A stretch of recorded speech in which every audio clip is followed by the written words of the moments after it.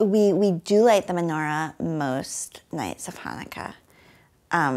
But we do my family's weird tradition of like dancing around and singing made up words. So I don't know if I should share it. Maybe it's sacrilegious. I certainly don't know if you'll want to use it, but the Stein family, the Sadie Stein family, because my husband's last name is also Stein, weirdly. Our Stein family Hanukkah song is Hanukkah, oh Hanukkah, the real celebration. Around the thing we gather in sublime jubilation. And I don't know, I think my dad made it up, but as a little kid I thought those were the real words. And you had to do like a vigorous hora holding hands while singing that song.